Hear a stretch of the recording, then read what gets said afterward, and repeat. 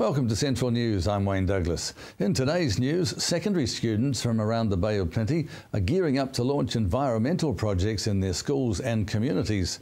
More than 60 students in years 11 to 13 from schools around the region began planning projects as part of this year's Bay of Plenty Regional Council Youth Jam held in Rotorua. The annual three-day event supports the efforts by the Regional Council to engage young people in environmental awareness and action. The aim is to foster environmental awareness, youth leadership and civic participation. The focus for the 2014 event, which was held at Keswick Christian Camp in Holdens Bay, Rotorua, was Inspire Action, making things happen in your community. During the Youth Jam, students developed plans for projects to implement within their schools and the wider communities, working through basic steps of project planning to inspire action and reinforce what they're learning at school. They also attended workshops and presentations covering various aspects of project planning and implementation. Bay of Plenty Regional Council Community Engagement Advisor Janie Stevenson says the event also provided an opportunity to network with other schools and develop ongoing relationships to share environmental projects and collaboration. She says the idea is to encourage and help the students to develop and implement long-term environmental projects and give them the skills and confidence to inspire and empower others to action as well. Projects are likely to cover a variety of areas such as energy conservation, waste reduction initiatives, community gardens, reducing pollution and riparian plantings. Free Bay Hopper buses will be running this Easter weekend, offering a cheap and easy way to get around Tauranga. Bay of Plenty Regional Council says it will not be charging passengers using the Tauranga bus network from Saturday and Sunday, April 19th and 20th. In addition, buses will run more often on all routes. Council spokesperson Lyle Thurston says the idea behind the free weekend is to provide a no-fuss way for people to enjoy the city.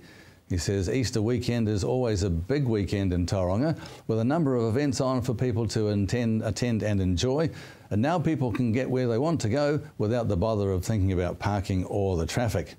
Bay Hopper buses will not run on Good Friday and will operate to the public holiday timetable on Easter Monday. For more information, including to download the Easter weekend timetable, you can visit Baybus, that's one word, baybus.co.nz. Or you can also call 0800 4BAY-BUS, that's 0800 422 928 for timetable information. YIA are looking for eco-innovators that can shape the future of our working environments. These would be sustainable with an emphasis on reducing waste and unnecessary processes or equipment. Timothy Allen, Managing Director of Locus Research, says it's important that young innovators understand how this can be applied. I think these days it's vital. I mean, any student that's coming through YA really needs to try and get a handle around the idea and how that they can apply it in their work, particularly if you consider that innovation's primarily taking products and services to market. If those products and services aren't sustainable, then you have a problem at the end of the day. So it's pretty critical that they understand it. I mean, how we're trying to communicate it to them comes back down to the idea of it can be both a product or a service, is that some physical products can be removed by making it a service, which may remove something from having to be produced. So we're saying, well, look, you can have something that's comprised of both products and services. Even Gmail at the end of the day has a bunch of servers that somebody has to do. That's a physical product. And then if you take a Toyota, I mean, it still has to be serviced at the end of the day, so those things are mutually dependent. So working really holistically is the way to develop more sustainable products and services going forward. And most businesses these days, I mean, whilst they have an idea about it, they're led by people who probably don't fully understand it, and it isn't really in their, they've struggled to sort of integrate it into the way that they work on a day-to-day. I mean, you look at our kids now, recycling is institutionalised in school, all of those sort of things. So the kids coming through, they're definitely going to be the ones that'll make the difference. And in sport tonight, replacement first five Gareth Anscombe had a solid game for the Chiefs against the Rebels last weekend and has left selectors few questions about his ability to fill the shoes of the injured Aaron Cruden, who is out for 6 weeks. However, the Chiefs are not talking up their form ahead of this weekend's clash with the Crusaders at Waikato Stadium. This comes after a hard-fought but indifferent performance against the Rebels. And Chiefs in-form winger Tim Nanai-Williams is relishing the chance to go up against the Crusaders, but knows they'll need a full 80-minute game and be clinical right across the park. He says the Crusaders are the benchmark. When you come up against them, there's not much being said. You just have to know if you let your guard down, they'll punish you. So go the Chiefs and good luck, guys. And taking a look at the marine forecast now for Raglan, northerlies 25 knots rising to northeasterlies 40 knots, high tide 11:17 a.m.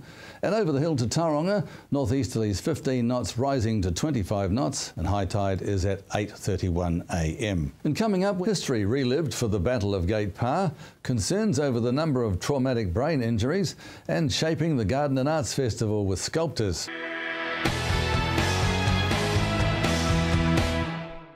Welcome back to Central News. This Easter weekend sees the popular National Jazz Festival back in Tauranga with a host of local, national and international artists. Central News caught up with Tracy Ruddock-Gudsell and Denny Spree of Creative Tauranga to see what they're looking forward to. Now, the Jazz Festival is coming up this weekend and there is quite a bit to do. Can you tell us about some of it?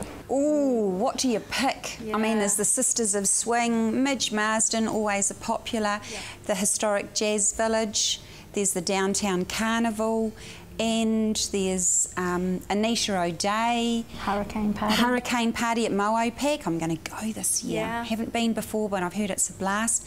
And one that intrigues me at the moment is Miho Wada. Now, she's described as Japanese-born New Zealand musician, and she's a punk ninja flautist, which means she plays a flute. And I've been quite intrigued by the whole thing, so I think I'm going to have to go. Yeah. So, yeah, there's a lot on. I think there's a taste of something for everyone. Yep. The city will be alive, the village will be alive, and really, you know, just go along and check it out. And also the gallery will be open, Creative Tauranga's gallery will be open, so they can come in and view the Bleeding Vinyls exhibition as well. It's a really, really good vibe for the city that whole weekend. And even if you don't think you're a jazz fan, you generally find something that you enjoy. Yep. So, yeah, we'll see you over the Easter weekend.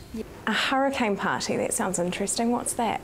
Well, it's, well, I'm a novice to this, really. It's really just a group of musicians that all to get together at Moopec Performing Arts Centre, which has just been revamped with a new soundproof roof just for the occasion. And yeah, it's just a lot of music, a lot of people in one space, a bit like a dance party from what I can understand. So, you know, one hasn't been to anything like that in a number of years, so it will be a bit of fun. It will be fun for us. It will. And whereabouts are you up to with Harry McCleary? Oh, wow. He is. We're down to 145,000 to raise. Yes, that's awesome. From 700, so we're not going too badly.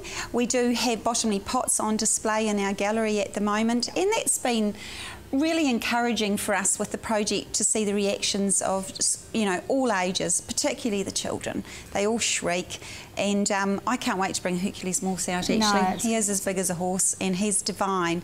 So we are, of course, still continuing to fundraise. We'd love to see the puppies on the waterfront this side of Christmas. And there's a couple of initiatives going on at the moment. One is Noel Leeming are holding a fundraising week. We are between 5 and 11 May. If you pop into Noel Leeming and buy any of their wares, a rebate donation will come back to the Harry McCleary project, and it will be the prices for that particular event will be at cost plus GST with the rebate coming back. So you're getting everything. Wow. We're giving you something, and we get something back for the project. So good on Noel Leeming. We're really rapt about that. Yeah, it's fabulous. The historic village will be in New Orleans theme as well as much, much more, so be sure to experience the culture. This year commemorates the 150th anniversary of the Battle of Gate Pa. Hilary spoke with event organiser Buddy Macari to find out more. There's so much happening for the commemoration. Let's start with what's going on. Can you tell us about the exhibition? Right now? Yeah, there's a couple of exhibitions actually. The one here at the moment is what we call Images of Gate Pa, and it's an exhibition which incorporates all the drawings and photographs from the time, all set out. So it's been held here in St George's Church at Gate Pa. The other one is happening down at the Tauranga Art Gallery. It's an exhibition of all the drawings of Horatio Robley, who was one of the soldiers here at Gate Pa, went on to become a general, and left some Māori descendants behind when he left Tauranga. So quite a colourful character. There are so many events happening. I mean, who's been involved? From locally, well, just about most of the well-established businesses in Tauranga are supporting this by sponsoring various things, whether it be from project management to digging holes to pouring concrete. There's quite a bit of construction going on around the reserve itself, which has been very helpful. Other people have been sponsoring things like the speech competition for all the secondary school students, and the finals for that are being held tomorrow at the college. There are also bank sponsorships. One of the banks has got a cannon sitting in its front door. Just a whole range of things. So what do you have for those who want to learn a little bit more about the history of the Battle of Gate Pa? Well, I mean, the best advice is just go and Google Battle of Gate Pa, and it'll throw up a whole lot of websites. The one that'll probably come up first will be the Tauranga Library one, which has got a lot of information. The trust that I'm working for has its own website, again, that has information on it. Or if you're a fan of social media, just go and check out the Facebook page, Commemoration Battle of Gate Pa. Yeah. Something quite exciting is happening on the 26th. Yeah, this is amazing. We've got a group of people coming who belong to the recreationist, I think that's the word, or reenactment group of the Royal Constabulary. Anyway, they have a whole set of cannons, Armstrong cannons, and mortars that replicas of those that were used at Gate Pa. So they're coming, and we're going to set them up in Tauranga Domain, and they're going to fire them off, and people are going to be given the opportunity to fire one of these things. So it's going to be quite interesting for kids and that kind of thing. Also with them we'll have people who dress up in the uniforms of the 43rd Regiment and the 65th Regiment, who also had people here at Gate Pa in 1864. So they're going to be demonstrating the kind of gear they had, and they'll be firing their muskets as well. So, yeah, lots of great things for kids to do, and we're really looking forward to that happening.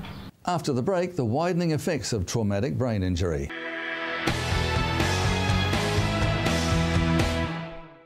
Researchers from the University of Waikato and AUT have joined forces for a study into the long-term effects of traumatic brain injury.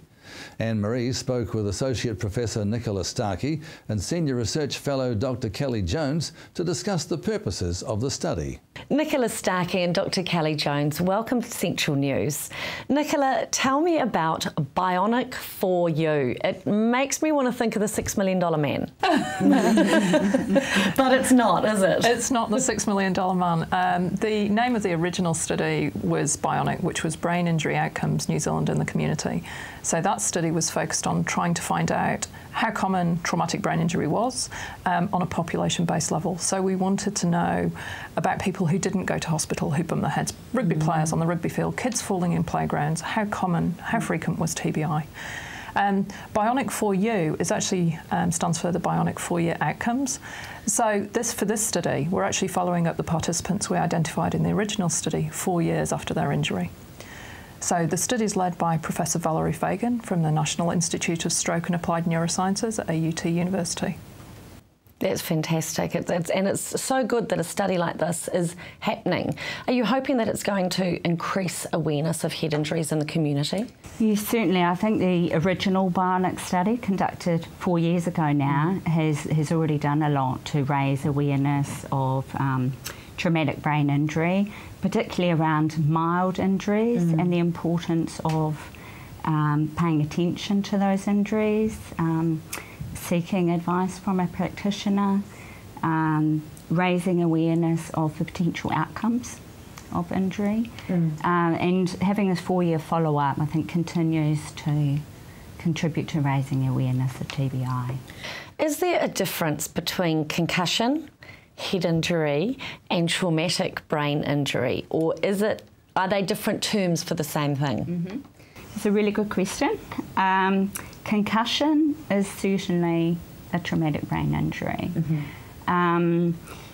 In terms of a head injury, if that's associated with, for example, loss of consciousness, someone being dazed or confused, somebody not remembering the incident, or perhaps in the case of children, some significant out of character sorts of behaviours, then that would also be indicative of a traumatic brain injury.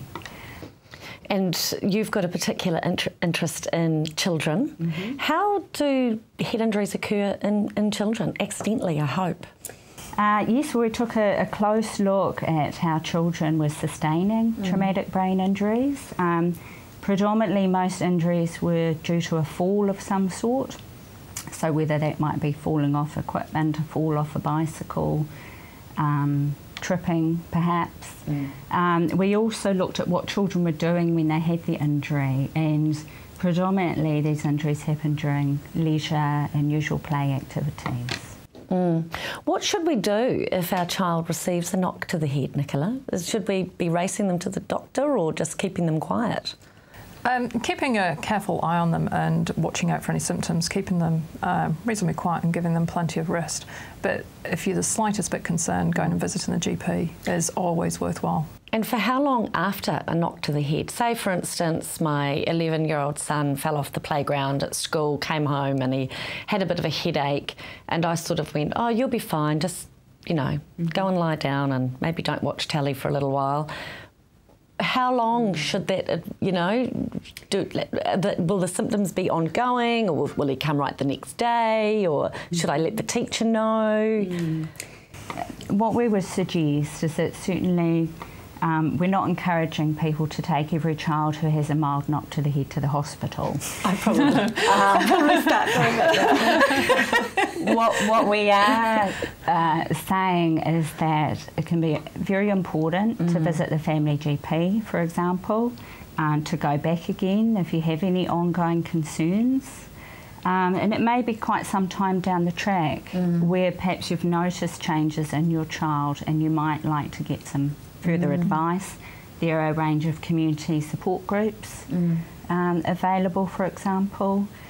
It could be worth talking with the school as well. Yeah, definitely. Nicola, we've heard a lot about traumatic brain injuries or head injuries, and with regards to sport, players from the 90s are coming out now and saying, yeah, I've got a bit of a short-term memory loss. Head injury? Yes. Yes, we actually, as part of our study, we actually looked specifically at people, at how injuries were caused, and about 20% of the injuries overall in our study were a result of sporting accidents. Predominantly rugby, cycling and equestrian activities. Wow. But you have to bear in mind that lots of people in New Zealand take part in rugby, and so in some ways that's not, you know, it wasn't corrected for the number of people that take part, and so in some ways that's not that surprising. Of those, about half of the sports-related injuries were children and the other half were adults. And one of the things that we're particularly interested in is the effect of recurrent brain injuries. So a rugby player, for example, has a high risk of repeated mild brain injuries over the course of a rugby season, and there's increasing evidence that repeated injuries can actually go on to, you know, sort of lead to early onset dementia and those types of things. So there is increasing awareness of having sufficient rest between head injuries if you're playing sport, and not getting another head injury too soon after a previous one. That's probably a key message right there, and hopefully the study is going to do just that, increase awareness. I find it fascinating. Thank you so much for coming in. I feel like I've learnt a lot, and I'll take more notice of those bumps to the heads now of my children. Good. Thank you, and all the best for your study. Thank you. Thank you. Coming up next, sculpting in place at the Garden and Art Festival.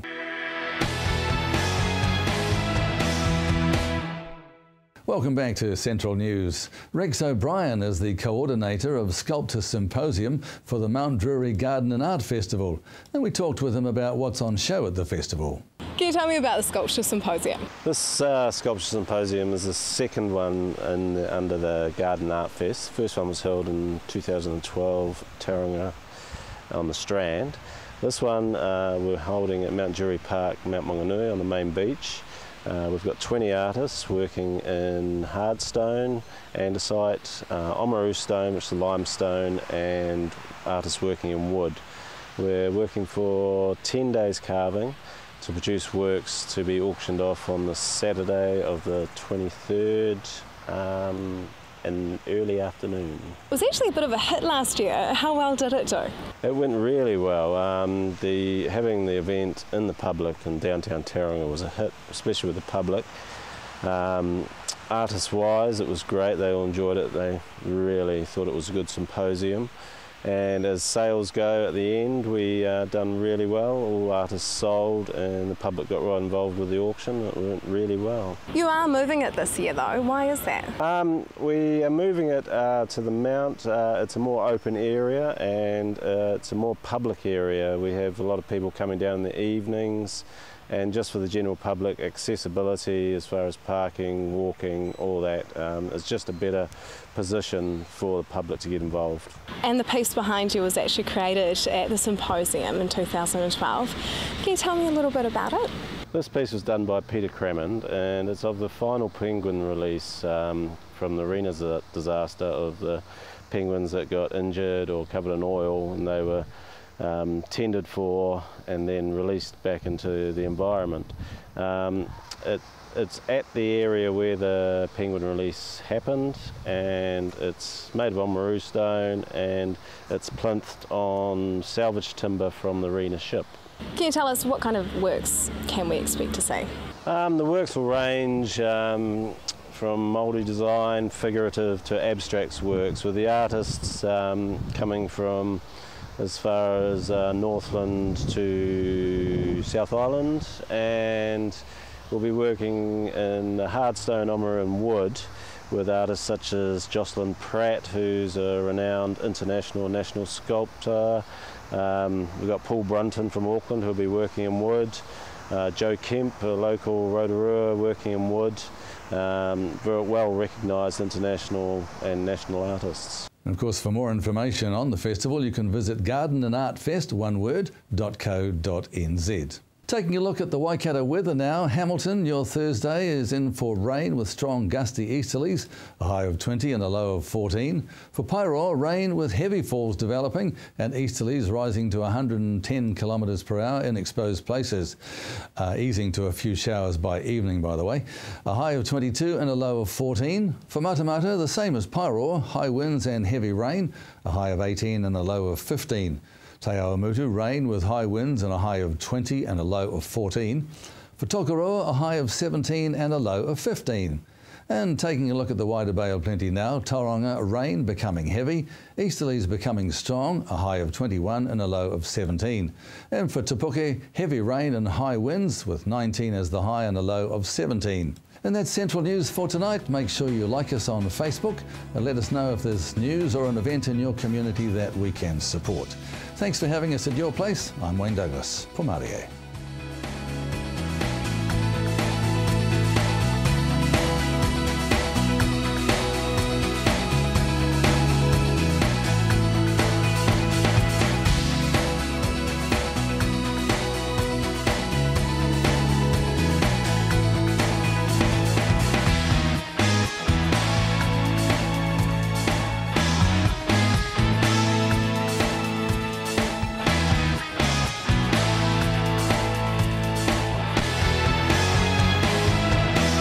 This has been an Alpha Media production, a division of Television Media Group.